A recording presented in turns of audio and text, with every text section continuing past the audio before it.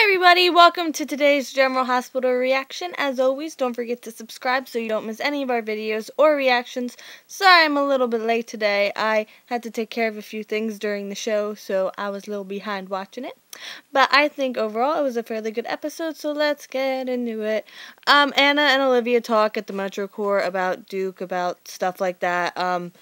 Olivia's seeking some validation for keeping Julian away from technically his child, half his child, but she doesn't divulge any specifics to Anna, so not really that exciting. At Kelly's, Morgan and Kiki are talking about their plans to take down Michael, and Sabrina walks in with Avery, and new Kiki just gets so annoying. Like, I'm sorry, when Kiki, Kristen Alderson left the show, that should have been the end of Kiki. Like, I don't know why they bothered recasting her. And new Kiki, I haven't done any, research into the actress, and I'm sure she's an amazing person, but new Kiki is so annoying. She wouldn't let Sabrina leave with the baby, and Morgan gets in between and allows Sabrina to leave, and then they're talking about their whole Michael plan, and they're going to try to make him look like a drunk, like he inherited his father's addiction, and they're going to do that by drugging him. And if that just isn't what Carly did to AJ all those years ago, then I don't know what else it's reminiscent of. And if Carly gets wind of any of this before, during, or after, she's going to throw a fit, because let's face it, Michael's her favorite. Michael will always be her favorite, and she's not going to stand for that. I think she would stand behind Michael over Morgan any day. I really, really do. And at ELQ, welcome back, Rosalie. I wish we could say it was a better welcome back, right, ECAT? Right, ECAT? ECAT says, I want to go over there. I want to go over there. So Nicholas apparently, as well as keeping tabs on his child who's in the hospital, he's also wasting time trying to take over ELQ, and he has Rosalie in there as his eyes. So, great fathering, Nicholas. Like, I can't even.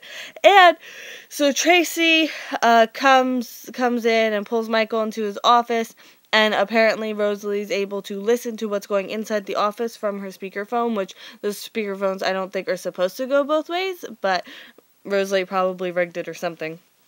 And Tracy warns Michael that Sky shares have been taken too, and now 37% is out of Quartermain hands, and they're worried about a takeover, and it's kind of like Tracy-Michael solidarity, you know? You can't jump in a box, it's okay.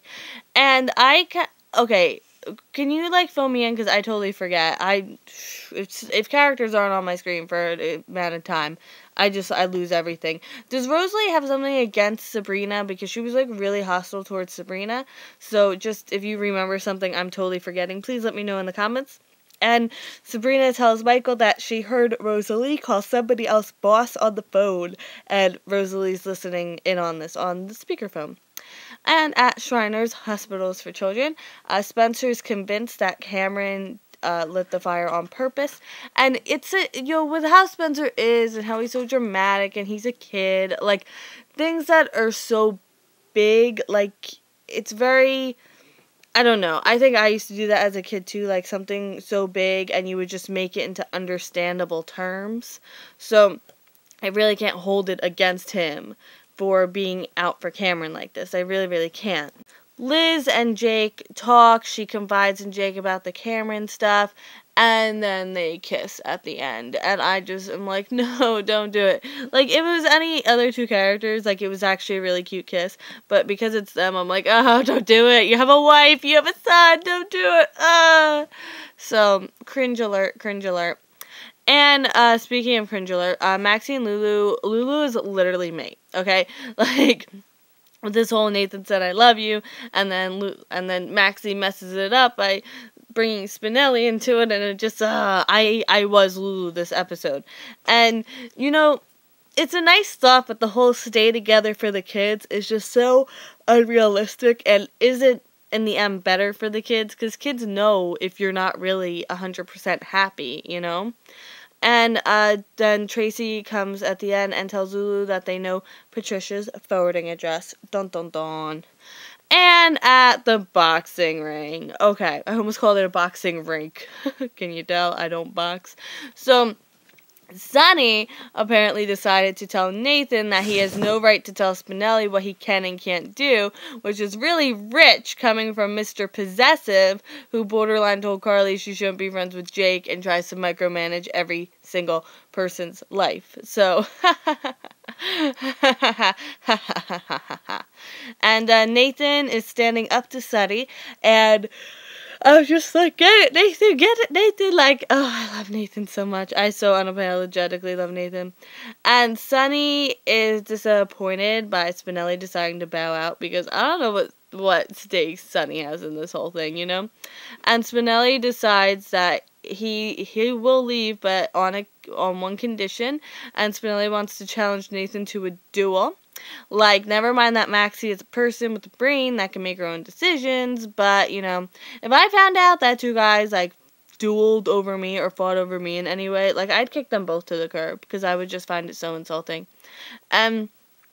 Like, Nathan, I love Nathan, because he goes back with, you know, Maxie isn't a prize to be won, and she has a mind of her own, and I was like, yes, Nathan, yes, just pick you already, and, you know, Spinelli's, like, really immature, because then he's, oh, come on, E-Cat, because then Spinelli's trying to goad Nathan into fighting him, like, calling him a chicken and everything, and I'm like, dude, you are so immature, like, come on, and, like, he puts on his little speech at the end, and finally Nathan's like, whatever, I'll fight you, whatever, and then Spinelli, like, says to Sonny, he's like, hey, can you teach me how to box in the next, like, 58 minutes?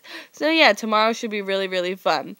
But as a little aside, is every man that I've hugged that is on the show destined to annoy me? I mean, Maurice Bernard, sweetheart in real life, but annoys me on screen now. And now Bradford Anderson, again, sweetheart in real life, but on the show, he's just annoying me. Like, I'm almost happy Ethan isn't on the show anymore, because he doesn't have a chance to annoy me, because he would be number 3, you know? Because I've hugged him as well. I've hugged 3 people who are on General Hospital. I'm just saying. Sorry, it's like my claim to fame.